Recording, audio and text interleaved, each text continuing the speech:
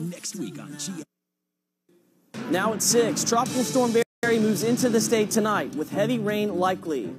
Plus, the Hot Springs Village Animal Welfare League receiving a huge grant from a popular pet store.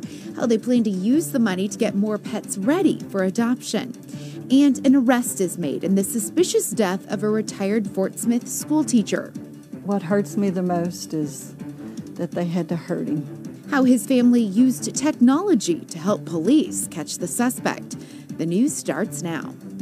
From the station that's on your side, this is Channel 7 News, awarded the National Edward R. Murrow Award for Newscast Excellence.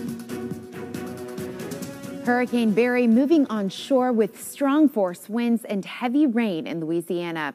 Floodwaters pushing over the tops of levees in southeast Louisiana with strong winds tearing down trees and power lines. Barry has now been downgraded to a tropical storm, but Arkansas is still in its track. Meteorologist James Bryant keeping up with this changing information about the storm. James?